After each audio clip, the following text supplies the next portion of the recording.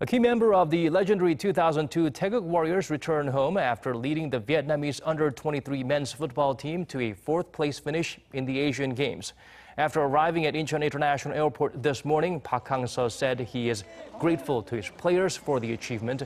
The coach also thanked Vietnamese and Korean fans for their strong support. Helping to make the Golden Stars' first-ever Asian Games semifinals berth is a reality. Park is considered a national hero in Vietnam and has sparked a nationwide football fever over there.